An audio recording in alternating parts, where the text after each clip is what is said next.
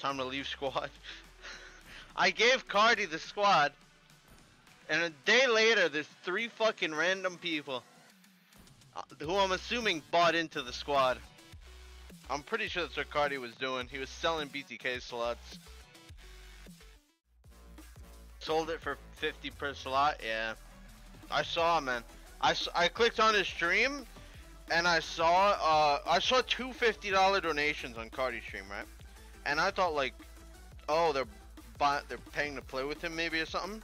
And then I didn't even check the squad, but a few hours later, T tags me, and T is like, or it was Yato, and Yato's like, who the fuck are these people in the squad? And then I said Cardi went basic style, I guess, because I didn't know who the fuck they were. Pulled a bit of a basic maneuver, it seems.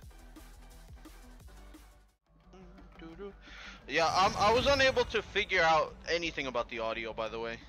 So, stand on business. I don't know about this audio, man. What contracts are we talking about? BTK has officially become Cloud9. I am now Cloud9 jungler instead of BTK. I've sold my soul. How long you must be in C9? No, there's probably some NDAs in there that I doubt it. I don't even know if I could talk about the duration. I don't know if I could talk about anything in the contract. There must be, in-game audio is too low?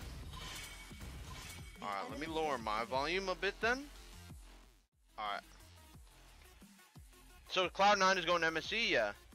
You signed and don't know for how long? I know for how long. I don't know how long. I don't know if I could tell you though, if for how long.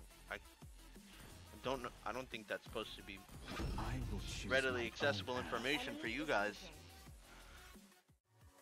Come next NEC 2, will you still be in C9? Yeah, most likely.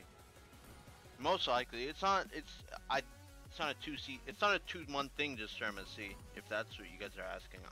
It's not that. It's not a 2-month thing just for the MSC.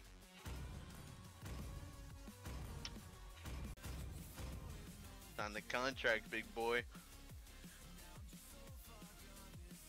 Mike Tyson.